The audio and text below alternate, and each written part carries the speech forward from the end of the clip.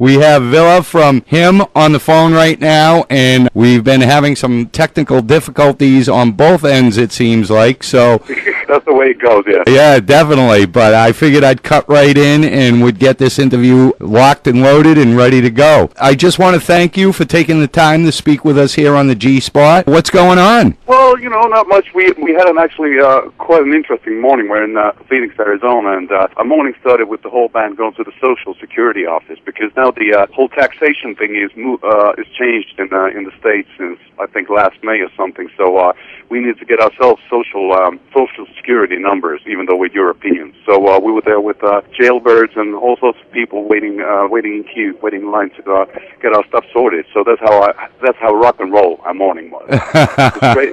So straight from a Social Security office to 20,000 capacity festival here in Phoenix. It's pretty extreme, right? That's pretty awesome, to say the least. I mean, I don't know. I feel your frustration. I'll tell you that.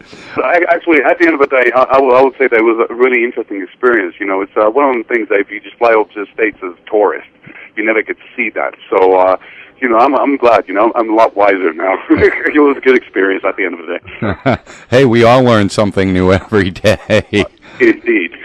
Let's start by asking if you could give us some info on him and how the journey began for the band. Well, it's a long story. The guitar player and the bass player I met back in school when I was about 8 or 9 years old. So more or less, the whole band, we've been growing up together. So, and we started playing in different bands when we were in our pre-teens. And then we formed this band early 90s and started, recording our first demos on, C cassette and 4-track recorders. And in 96 we got a record deal. And after that happened, we started touring in the small country where we come from, Finland, and did the occasional club gig. And bit by bit, taking these little baby steps, we can kind of expand our territory. So it's been a long time, and we flew over to the States for the first time in I think 2002 or 2003, tour proper, and so it definitely hasn't been like a global overnight thingy. Well, it's hard work. I know this business can be brutal. It takes time, and you got to have patience. But yeah, indeed. But I think that the cool thing about it is also that everybody in the band is fairly grounded. Because I can't see us in a place that if all of a sudden we would have been like superstars or whatnot all over the world at the same time, we'd probably dead. Because all the rock and roll excess and getting fancy tour buses and staying at fancy hotels and meeting fancy people, it can get to your head pretty quick. So I'm kind of happy that it's happened gradually, and then usually it seems that whenever we release an album, it's a bit more popular over somewhere in the world than somewhere else. So there's always a challenge, and the band has always to be on their toes when it comes to touring and all that. So I think it's good to have a bit of challenge as opposed to, just growing fat and thinking that everybody loves us. Well, I'll tell you, you guys got a new CD out called Tears on Tape. It seems to be gearing up with steam. Could you tell us the concept behind this CD? Well, we're not progressive rock artists, so it's basically just a combination of, a compilation of songs we worked for the past, 3-4 years. When we started touring in 2010, I started working on new stuff straight away, and, the title for the album, more or less, we want the whole thing to sound a bit more organic and a bit grungier and dirtier and have a bit more fuzzier Black Sabbath guitars on this one than the one before. And as one of the reasons why we picked the title for the album, it's kind of like a hats off or a nod to our idols, the people like Ozzy Osbourne or Paul Stanley or whomever who shed their, blood, sweat, and tears on tape back in the day, who made those musical milestones that we are still following. We've never claimed that we're reinvented the wheel. We're just following in the footsteps of the legend. There is an absolute overabundance of great tracks on this CD. Do you happen to have a favorite, and can you tell us what it is about that you like with the track? Well, there's one of the bit more melodic tracks is the title track, Tears on Tape.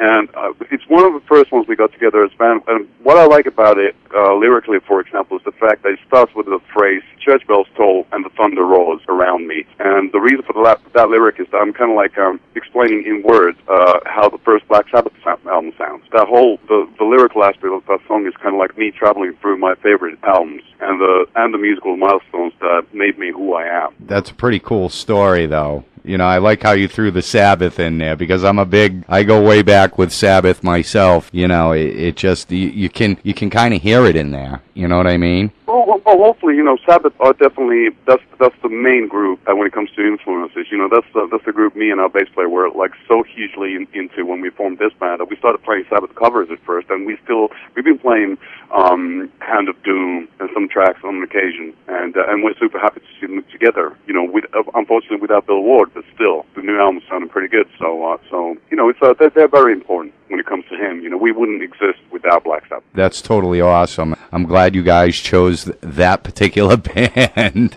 Yeah, I know. It could have been something totally different, you know, like Toto. Yeah, don't get me wrong. I mean, they did what they did in the 80s, but, you know, I mean... I know, I love that stuff, the AOR stuff. Like, I love Boston. I love Toto. I love all that stuff. You know, there's a moment for everything, right? Exactly. What was it like compiling this CD? What do you mean by it? Did it come easy? Was it hard? Did you hit any bumps in the road? I think it always, you know, again, it's the same as with touring. It has to be a challenge because if you know, we've been together for such a long time, like about 20 years, and this is our 8th studio album. So if there's no new challenges for the band, I'm sure that you're going to lack the passion. You're going to lack the kind of, you know, I like the fact about the new album that it really does sound like a band having a good time and enjoying playing together. So that's what we do. Our pre-production takes months. We just head into our rehearsal place in Helsinki. We start jamming. We start drinking beer. We start listening to Sabbath again,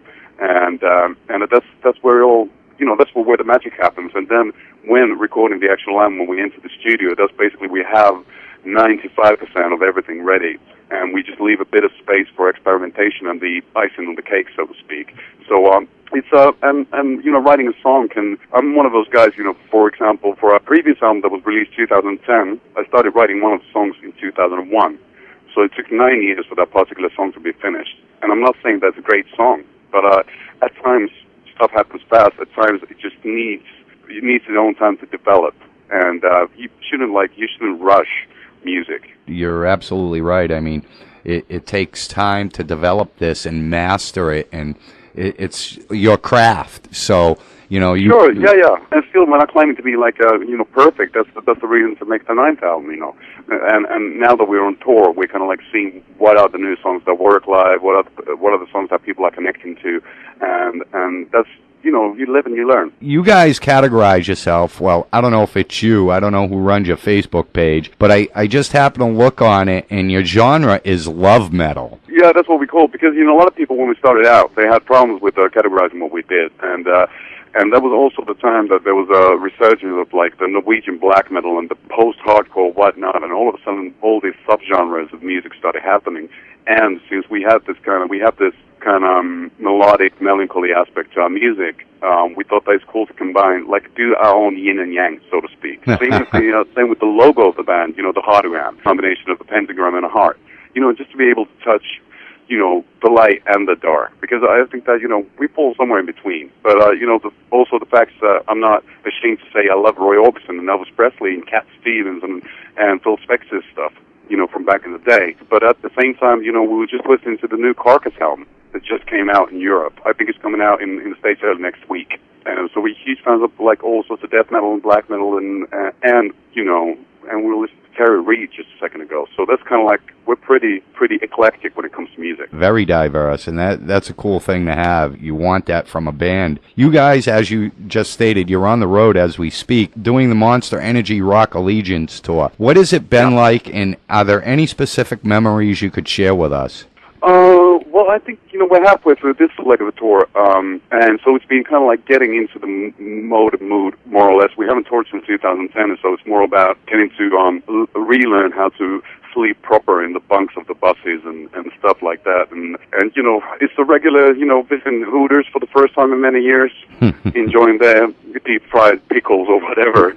So it probably sounds a bit touristy to the average Joe here, but for us Europeans and Scandinavians, it's like being like a kid in a candy store. It's just a lot of big skies, and we just came from Canada as well, so there's been a lot of traveling. You know, came from Edmonton straight to Phoenix, and it's it's been pretty wild. But I think that the production is pretty big, so we haven't had the time to really hang with the band so much. And the cool thing about this tour is the fact that it's a very eclectic bunch. We have Airborne, this kind of modern day AC/DC thing. From Australia, we have Your All That Remains, which is a bit more metal-y or metalcore or whatever you want to call it. Then it's him, us doing what we do, and then at the end of the night, it's ball beat. So it's a cool mixture of different kinds of bands, as opposed to having several bands that would do exactly the same thing. So the audience has been great, but very different, very diverse. Once again, so at times it's a challenge to win them over, and at times it's a bit easier. Shake some hips, and everything goes well.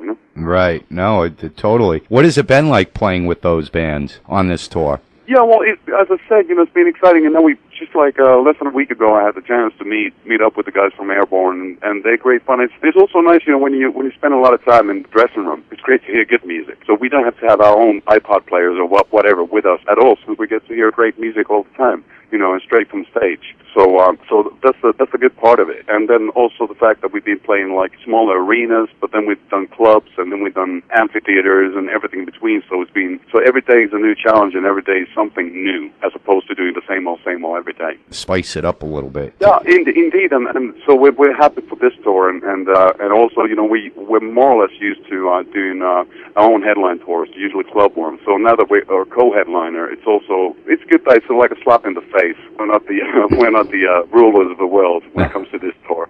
So we have to fight for each and every can of Coca-Cola. Well, you guys, I'll tell you, I love this new CD. I think it's fabulous. Thank you. I like everything on it, to be honest with you. You guys, Thanks so much. You guys are hitting this area coming up. What can the fans expect to see from him and their performance? Well, a lot of bands, when they have a new album that just came out, they concentrate a lot of the new material, but I've always found that really boring. So and since we're co-headliners, we don't do a full set, but we get a good 70 minutes of music, which is approximately, 15, 16 songs, and that's spanning the whole career, from the very first album we ever did, which not a lot of people actually here have heard, to the latest stuff. So it's a combo of everything, and it's been going down really well.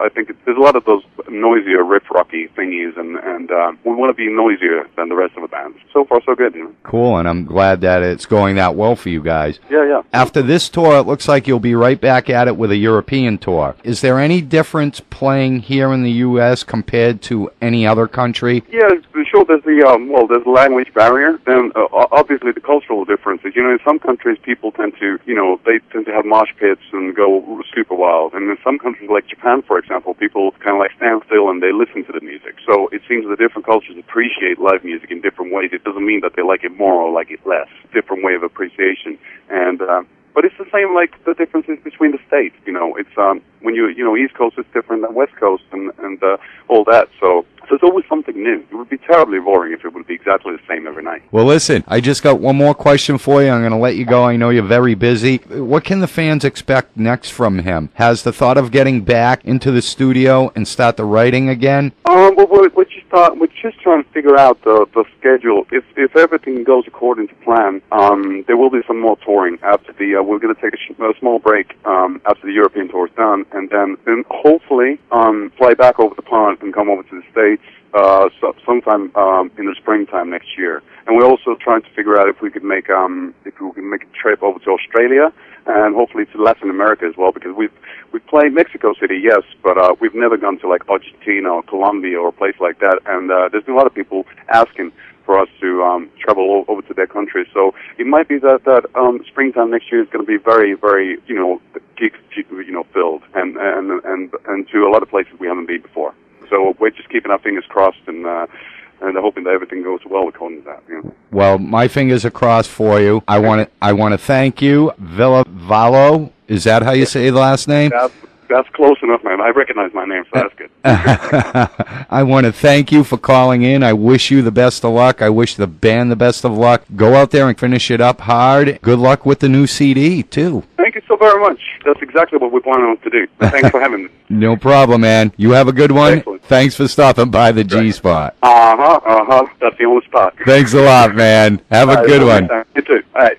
That was Ville Valo from him. Great guy, very interesting. They're a Finnish band. They're unbelievable. They crank. They really do. I like their style. You know, their new CD, Tears on Tape, and they're actually on tour with the Monster Energy Rock Allegiance Tour with Volbeat, All That Remains, and Airborne. That's going to do it. We're going to get back to the music here on WSUR.